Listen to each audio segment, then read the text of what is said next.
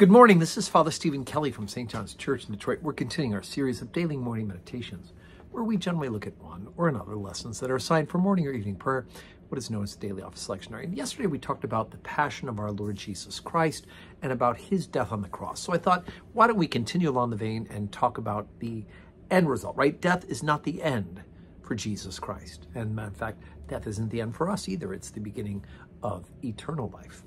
So we're in Luke's Gospel, chapter 23, beginning at verse 50. And behold, there was a man named Joseph, a counselor, and he was a good man and a just, and the same had not consented to the counsel and deed of them.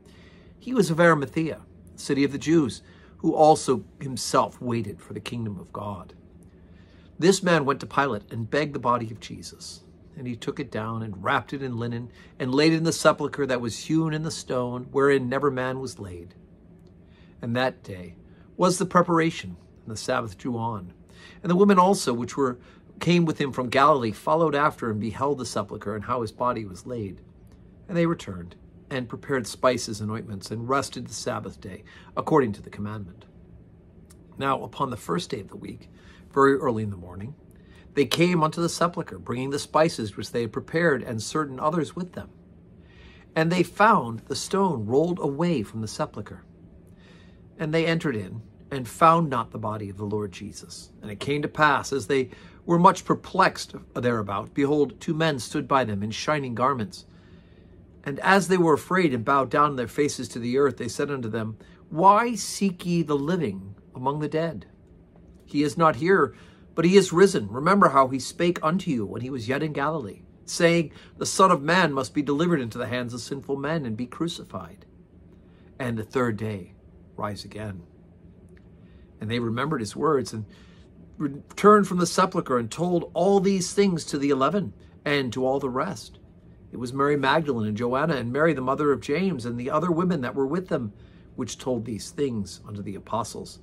And their words seemed to them as idle tales, and they believed them not. Then arose Peter and ran to the sepulchre, and stooping down he beheld the linen clothes laid by themselves, and departed, wondering in himself at that which was come to pass.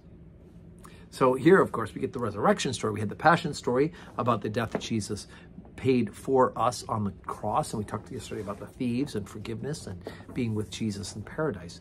Now, of course, we have the death of Jesus, Joseph of Arimathea, giving his own tomb for the burial. And then, of course, the story on the third day of the resurrection of Jesus. Now, they've not seen him yet up to this point in the gospel, but the women have gone to do their responsibility of a proper anointing of the body. They couldn't do a proper anointing of the body on the Sabbath day, especially a high Sabbath day of the Passover. And so they, of course, just hastily did it, rolled the stone over, and we're going to come back and do that.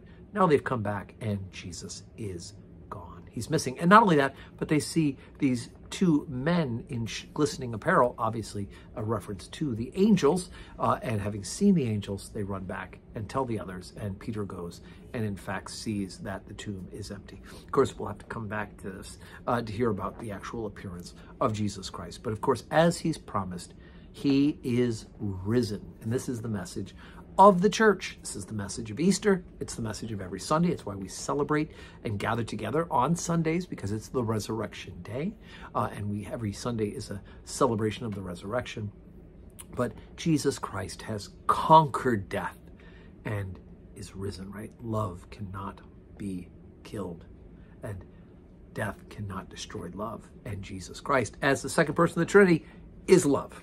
So obviously, it's obvious that he's going to rise from the dead as he promised. But we'll get to that tomorrow. So today is Thursday, 9 a.m. Holy Communion today. And then, of course, I hope that you could join us in person or on the live stream to celebrate the good news of God in Jesus Christ. And may your Thursday be full of blessings.